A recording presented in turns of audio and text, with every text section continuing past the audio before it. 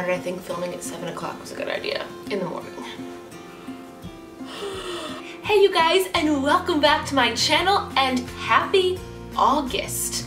We are now in what I believe is the hottest month of the year, at least where I am from, here in Columbus, Ohio. People always think that July is the hottest month, but in my opinion it is always August. Anyway, I hope this summer has been going really great for you guys.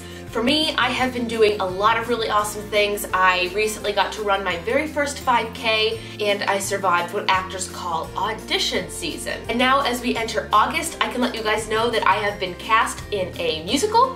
I don't know if you can see it in the dark trenches behind me in the shot. It's on my piano. I am hoping to take you guys to some music rehearsals once we move into the theater space later this month. And also happening in the middle of August, in about 3 weeks, I will be singing with the Symphony Orchestra here in Columbus as well. I will also be taking you guys behind the scenes when I do some photo shoots, get my hair done, my dress fitted, all that fun stuff. If you guys like those kind of vlogs, let me know just down in the comments. I got a few messages that you guys did, but it's been a while since I've done one, so I just wanted to check in. But on to today's topic, which is how to have more time. I said that August is the hottest month of the year. I also think it is the busiest month of the year. For me personally, I told you guys I've got a bunch of shows and things coming up. I work with a lot of clients either on YouTube or in my music business and working a 9-to-5 job. I do not have what makes August definitely the busiest month of the year, and that is children. I'm assuming that times have not changed, and August/early September is when a majority of kids go back to school. So if you are a parent and you are impatiently waiting, bless you guys, you've almost made it through the summer. But how to have more time seems to be everyone's consistent complaint or excuse or reason why they just didn't get something done. So today I want to talk about how to have more time. Recently I've implemented a few habits into giving myself a few more hours in the day, but I want to talk about my number one habit that I have that gives me at least an hour or two back into my daily routine. Whenever I come home from work or I'm about to sit down and dedicate some time to a specific project or anything of that nature, I like to just sit, take a deep breath, pull out my cell phone, and press the off button. Yes, I know it sounds generic. Yes, I know everyone says to do it, but honestly, they wouldn't say it if it wasn't true. Turning off my cell phone whenever I need to sit and work on something, or I'm just coming home and I want to make the most of my off time and refresh, turning off my phone ensures that that is one less distraction that's going to keep me from getting my tasks done, even if my task is just to relax. I cannot tell you guys the amount of times I've come home, particularly on a Thursday or Friday, and said to myself, okay, I'm gonna get A, B, C, D, E, F, G done on my list. It's gonna be great. I'm gonna feel so far ahead. I'm gonna have, a step up on the weekend. I'm really gonna enjoy those 2 days off from the office. And then I come home, put my bag down, say, you know what? I'm just gonna lay on the couch for 20 minutes, just kind of decompress, that I'm totally getting on that list. And then you know what happens?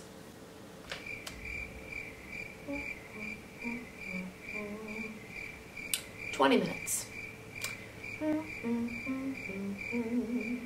40 minutes.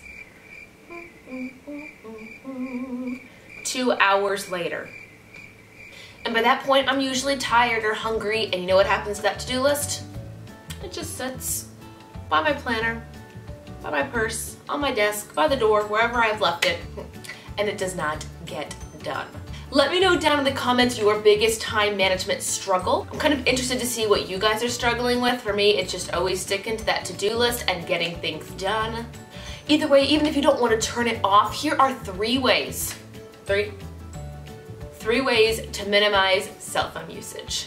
Number 1 is to reward yourself with 10 to 15 minute breaks when you've completed about 40 to 45 minutes worth of work. This way, when you are trying to focus and get something done, you can think to yourself, okay, once I finish this task and 45 minutes have passed, I'm gonna get that break, I'm gonna get to use my phone, and then just be disciplined enough to either turn it off again or put it away for another extended amount of time. Number 2 is to set aside 1 to 2 hours a day strictly with no technology. And no, this cannot be when you're sleeping. I had a client once ask me, can it be when I'm sleeping? No, the point of this is to be able to have time just away from technology.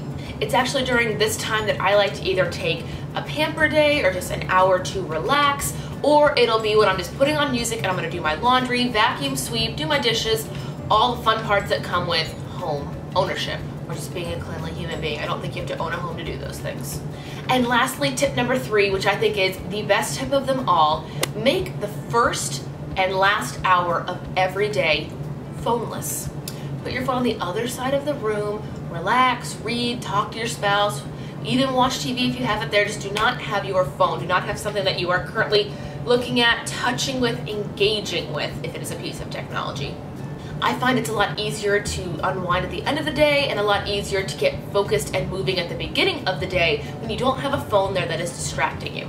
The one exception I do make to this rule is if you play your music in the morning or evening on your phone. Just don't have your phone within reach so you cannot grab it. But those are my 3 tips on how to get more done and have more time in your day with not using your cell phone. But with those 3 tips, I promise you, you will get so much more done in your day and find that you have so much more time.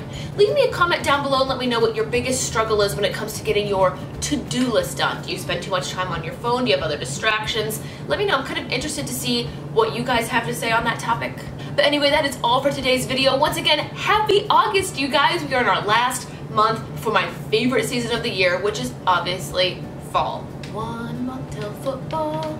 Anyway, if you like these kind of videos, make sure to let me know by giving this one a thumbs up and leave me a comment down below in the comment section. And if you are watching this as an unsubscribed viewer, click that little red subscription button down below. It'll update you each and every time I upload a video. We have a lot coming through the month of August where I'll be uploading every Monday through Friday. So make sure you guys don't miss that. Click the subscription button, and then next to that subscription button there is a little bell. If you click that bell, you get a notification whenever something is posted from my channel. Again, we have so much coming, and let me know if you do want to see those vlogs coming up with any of my promotional work or the musical that I'm in or the symphony concert or any of the above. I'm trying to keep it all straight, trying to keep it all on a planner. Anyway, thank you guys so much for watching, and I will see you in the next one.